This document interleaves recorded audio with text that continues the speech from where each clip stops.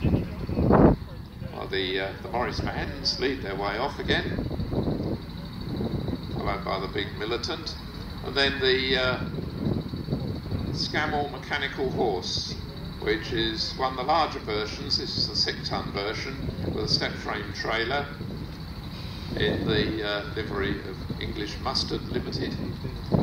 The Scammell was a 3-wheeler designed to be highly manoeuvrable for working around railway stations, depot yards, factories, docksides and the like.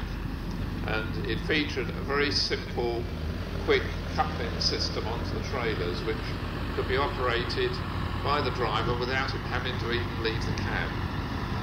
It was a very useful facility because in their working lives, trailers, which could either be flats like we see here or vans, could be filled and emptied in a depot, and the little tractor unit could go off with another one to carry on doing the work whilst the other one was being serviced.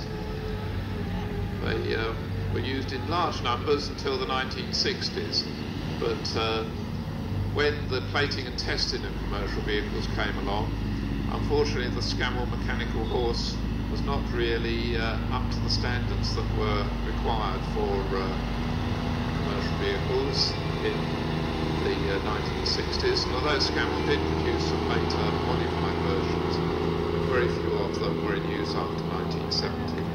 But there are a number in preservation and a very enthusiastic club that helps look after their interests and ensure that people can do a good restoration job on them. The Scammell company made such a wide variety of vehicles, didn't they, Brian? And the other thing is, there was obviously a good team of people there with great ingenuity, because they came up with some really neat ideas and some really original ideas and so many different features.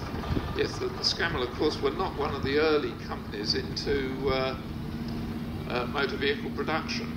They were one of those companies that did more servicing and repair of vehicles, but in the early 1920s they developed heavy tractor units, which were a very new feature into the world of haulage in those days.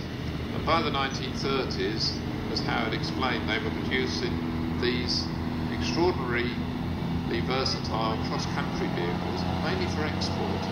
They were going out to Iran and places like that, and were developing oil fields where vehicles that could haul heavy loads off the roads were much in demand.